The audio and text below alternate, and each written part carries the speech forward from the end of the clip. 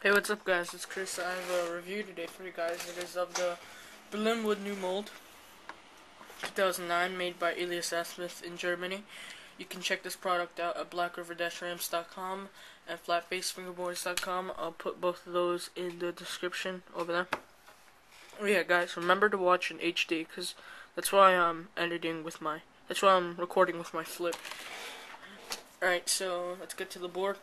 This board was 24.95 euros approximately. I'm not completely sure, and rounds up to about 35 US dollars, which is about $40 with shipping on Black River, because it's never available on Flatface. If you're looking for a graphic deck, they're available on Flatface very often, so you should check those out. And yeah.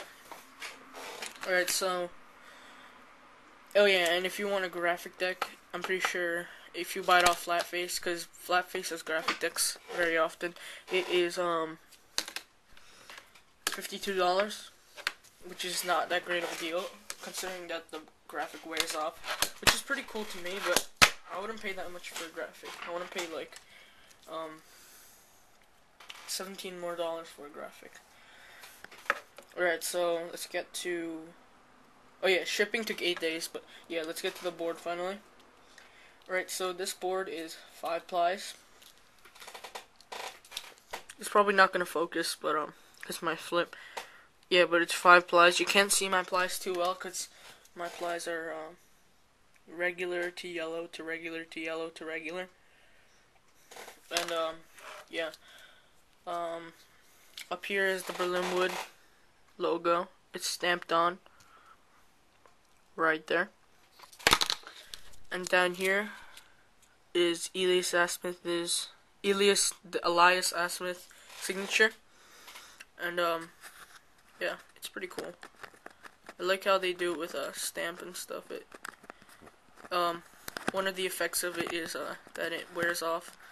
Yeah. Alright, so the lacquer on this deck wasn't that great. It's kind of shiny, but yeah, I sanded it off a bit, because I had different lacquer on there, but it wasn't working too well, because I had to do a bunch of changes to my deck, and the lacquer wasn't working too great, so yeah. My lacquer is a bit thick, and so what I did was I just scraped all the lacquer off, which doesn't make the board that bad, because the feel of the board is kind of cool. You can feel like the wood grain, but yeah. Alright, so the shape of the deck is, it's 29 millimeters long, which is not extra wide, but it's considered wide. You can see that. I'll compare it to my close-up. My close-up, it looks really cool now, because I sanded it down. I put an FBS sticker, and I sanded down the plies, so that looks pretty cool. I'll sell this to you guys if you want. Just PM me, not in the comments. But the only thing is, the top ply is like, has like glue marks on it. But yeah, I'll sell it for real cheap, like maybe 15, 20. But yeah, cause it's still a good board, and I'll just finish it out for you guys. But yeah, it's not a definite, but just PM me with offers. Right, so yeah, I'm just gonna compare the size to you guys, for you guys. Look at that. Look at that. A lot more space right there. And yeah. So 29 millimeters. It has medium to high kicks. I love how it's not too high, so you can get enough flick for your tricks. And yeah, it's another cool thing about the shape is the nose is higher than the tail. And what marks the tail is, I take that back. The tail is higher than the nose, which gives better pop and smoother flick on the deck. Like you can see here, higher pop and higher flick, cause this is lower. It's not like a drastic thing that you can see, but you can kind of see it. Alright, and yeah, I thought that was pretty cool. And the Berlinwood logo marks your tail, which is something else that's really cool. And this deck, I had no problem getting the screws in. They fit in perfectly. They were drilled in perfectly.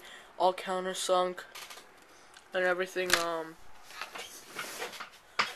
Yeah, there's not much to talk about badly about the shape. The shape was just really good shape. Well, yeah, you're gonna expect that when you're buying a a Berlinwood product. And yeah, just the shape is perfect. Like they can't really change anything. What they did change from the old Berlin is now this board has a concave on it, good old concave. Like I don't know if I can show you. All right, but not like a drastic concave, but it's a lot different from what it used to be. Like it used to be a really flat board, but yeah, I like the concave. It feels good on your fingers.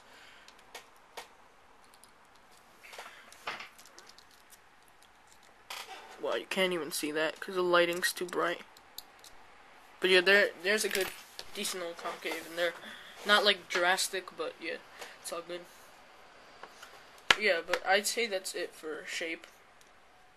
It's just an overall, the craftsmanship is 10 out of 10. You can't really improve this. Maybe a little bit more lacquer, but yeah, not for the graphic decks. I would just put lacquer on these and not lacquer on the graphic decks. That's what I think. But yeah. And I like how this board is like sanded inwards. Like it's not sanded up here. Like up here, it's not rounded up here, but it's rounded down here, which I thought was pretty cool. It gives it that like smooth look, like on a real skateboard. Like a real skateboard isn't like boxy. It's not like, it's like my close-up. It's like smooth. But yeah. Yeah, so let's finally get to performance.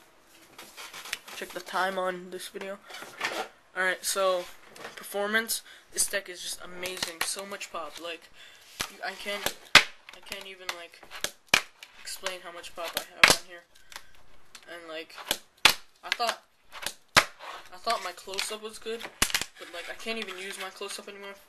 One, because it's a really thin board and I can't control this board that well anymore because it's so thin.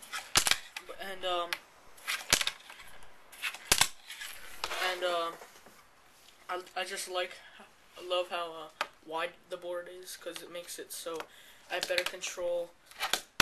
There's a bigger space for me to catch the board. So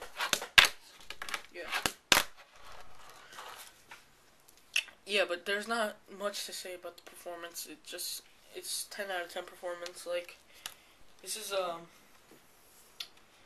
great board to just like that you'll never like get problems with. It'll just be like a board a board that would get a lot of problems, I guess, would be like a flat face. I heard those break very easily, but yeah, that's all I heard. Yeah, this is a very strong board, no wiggle on it or anything. It's just a reliable board, and I would give this board a 20 out of 10. Alright guys, that's basically it. I'm running out of time, because YouTube is gay and it won't let you make 10-minute videos. I'll catch you guys later. And yeah. Oh yeah, I'll be having a Winkler wheel review very soon, so yeah, look out for that. Peace.